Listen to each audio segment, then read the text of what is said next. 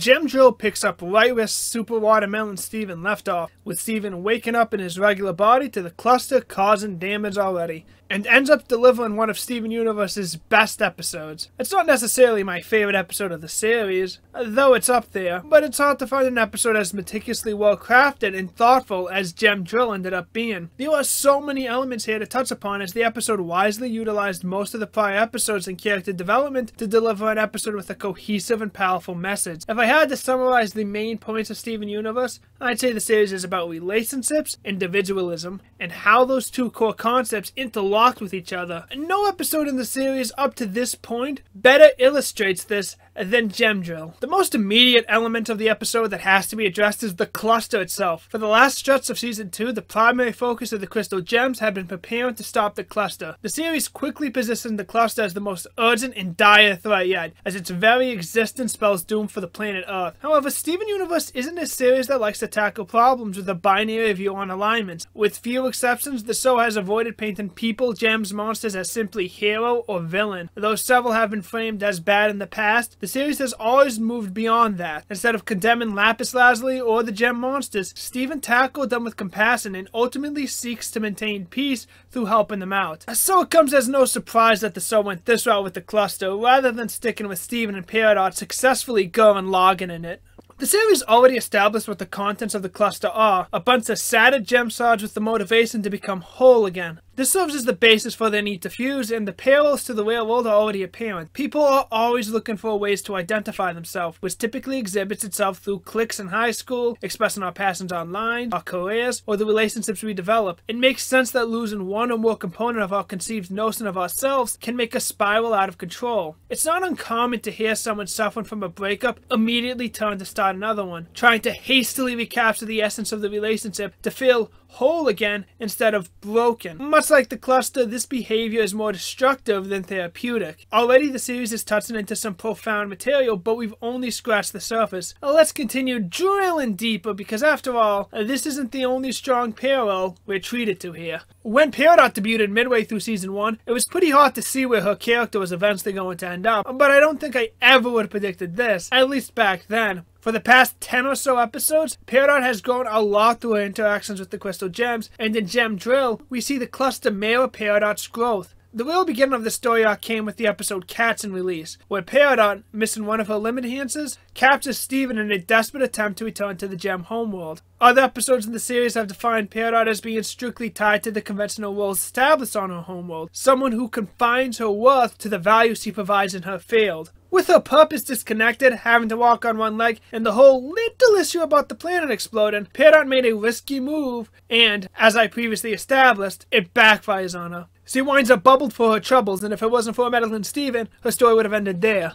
For this episode and the next episode, we see Peridot slowly warm up to Steven and the idea of working in unison to stop the cluster. Much like the cluster, Peridot initially refuses the proposal, remaining steadfast in her position to leave the gems out of it, just as the cluster insisted to still fuse despite Steven's protests. In both instances, however, Steven manages to sway their opinions, usually through example, putting the two shards together for the cluster, and just generally being a considerate person to Peridot, though you could specify either giving her back her limb enhancement or teaching her about the rain if you want to detail it.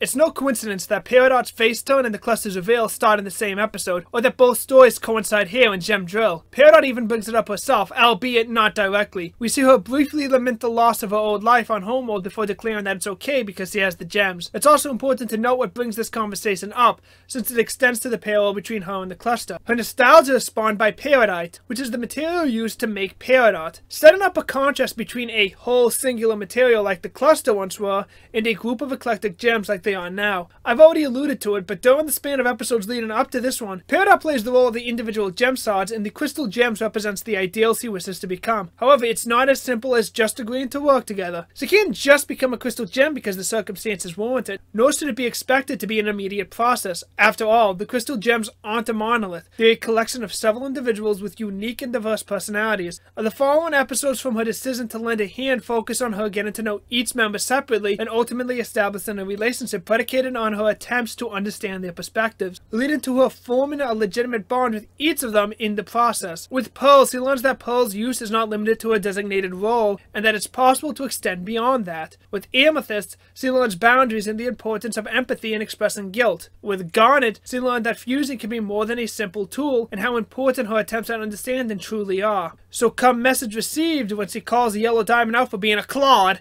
it's a true sign of her fully accepting the loss of her old whole self and embracing the new whole self she created naturally. As it turns out, what we see play out between Steven and the shards that form the cluster acts as a condensed version of Peridot's development. Make no mistake, this is some top-notch stuff, the culmination of episodes in a way that's more thematic and character-driven than simple plot beats. Believe it or not, there is still more to dissect and unpack with this episode. One little note I didn't touch upon earlier was the design of the cluster. Perhaps a bit too obvious to dedicate time to this late in the game, but I think it was a very wise decision to model them as ghost-esque figures. As any fan of Supernatural will inform you, ghosts tend to linger around only if there's some strong emotional attachment or desire to the world. A clever way to incorporate folklore and mythology into a piece of work to add another layer to it. Perhaps the best aspect of this episode is how well all this sinks in without requiring much thought to piece the puzzle together. Yet there is one element of the episode that took me a while to parse: the cluster's voice. For anyone unaware, the cluster is voiced by Zach Callison, Didi Magnohal, and Selby Labara, or Stephen, Pearl, and Peridot respectively. Not only did I not notice it on my first viewing, but once it was pointed out to me, it took me a while to decipher the intent behind it. My initial thought was simply that they just chose the three standouts from a stellar voice cast, but it seems unlikely that an episode as expertly crafted as this would throw in a potential curveball by playing favorites. I've also read that perhaps it signifies that the cluster was primarily formed from Peridots, Pearls,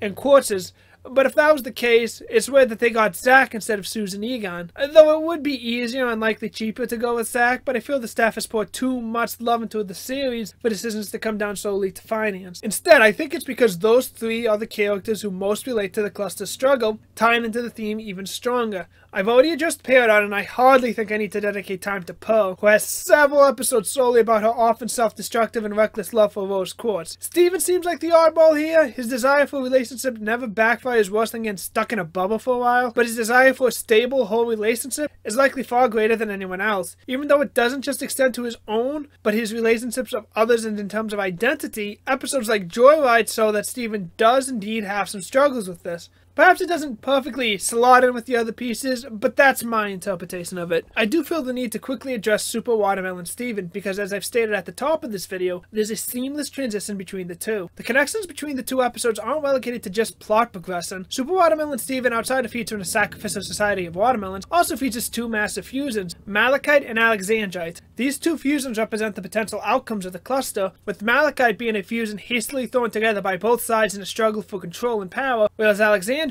is formed by like-minded individuals for a specific shared purpose. These two episodes are back to back, and it's nice to see that there's thematic overlap if you look at both episodes as a whole. Due to the enormous length of this video, I'm going to gloss over any remaining comments I have, which are all derived from the surface elements of the episode. As much as I love the parallels on display, none of this would have worked if the content outside of that wasn't strong. Luckily, the writers run in top form here. The interplay between Steven and Peridot is absolutely delightful, loaded with plenty of funny and genuinely sweet moments. I adore how Peridot's priorities position Steven over the imminent threat of the cluster. Stuff like her making sure Steven was fine before continuing drilling, or that quick little smiles he displayed as Steven was regaining consciousness go a long way to portray the canon relationship that formed between the two. The visual direction was among the series' strongest too, boasting some of the most striking images in the series. The music, as always, matched the mood and tone perfectly and transitioned with a grace hard to find in most television shows. This may not be the last we see of the cluster, but this stands as a poetic conclusion to the arc. One that emphasizes the importance of getting to know those around you and forming real bonds with one another rather than rapidly trying to approach a new relationship. That even if you're broken, you can be whole again. There's a whole community of like-minded individuals out there for you. That the healing process can be a communal one.